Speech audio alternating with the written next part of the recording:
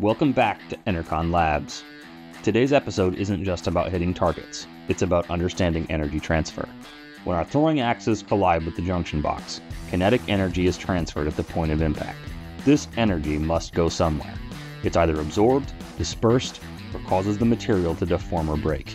Join us as we explore the physics that drive our axes to their target and witness the resilience of a light commercial junction box firsthand.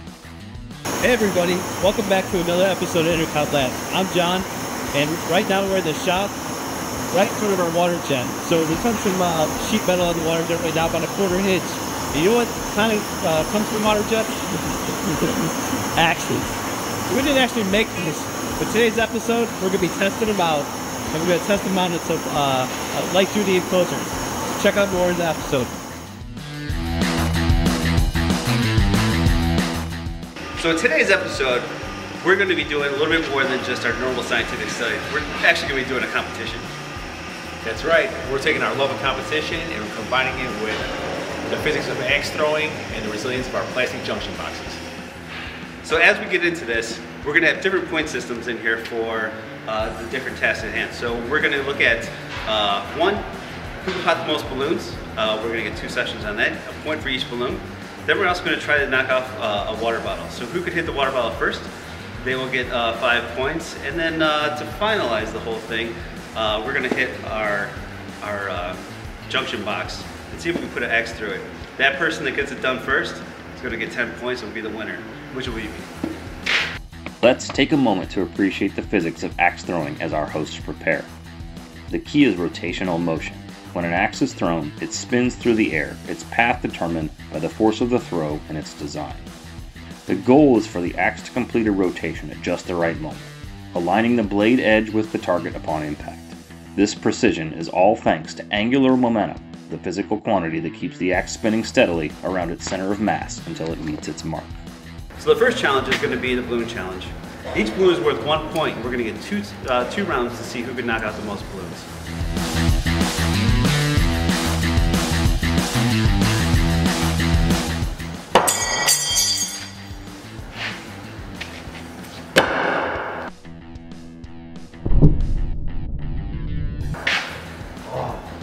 Ridiculous.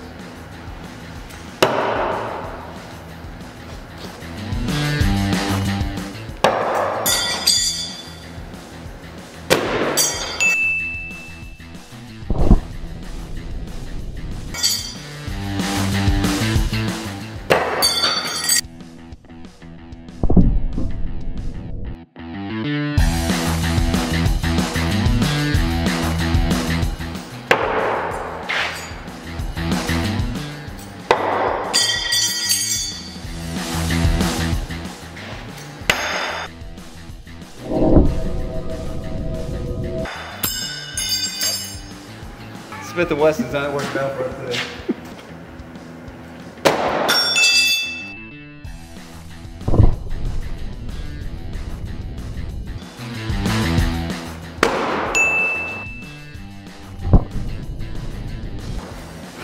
You stuck it backwards? Did you see that one?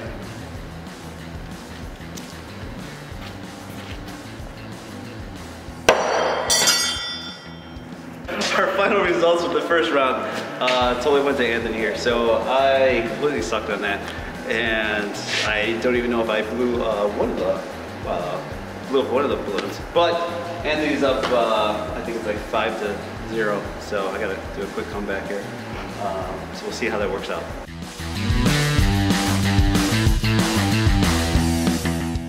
Hey everybody, we're back for round 2. In this round, we're going to take our turn and throwing the axes at these cans. Then the first one to get it gets 5 points. Shut up. When the axe meets the can, several things can happen in a fraction of a second. The throw's momentum, its mass and velocity, transfers energy to the can, determining whether it dents or bursts. The impact angle decides the damage's extent, and the throw's speed amps up the kinetic energy, leading to more dramatic effects. The can's response, whether a dent or shatter, hinges on the material's ability to absorb and redistribute this energy. All right, so our final challenge is the junction box.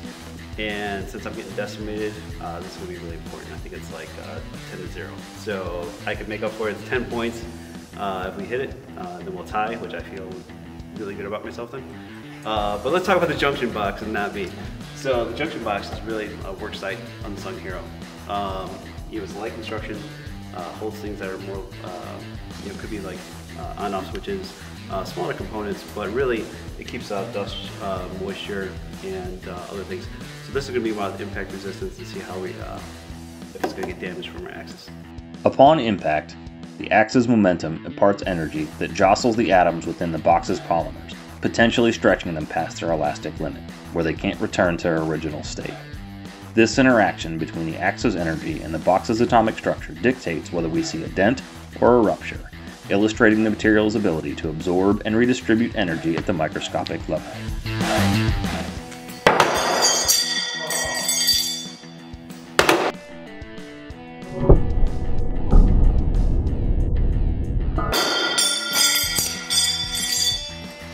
Well, here's the deal. I think I won on this one because I hit it twice. Both actually hit dead on in some solid areas, but this enclosure actually took the axe quite well. All it really did was small cracks on the side, and I don't even know if it went all the way through.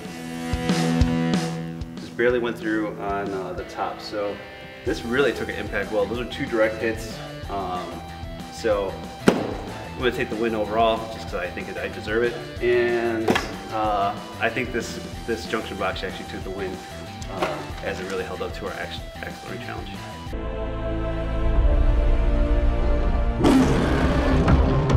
Thank you for watching this episode of Enercon Labs.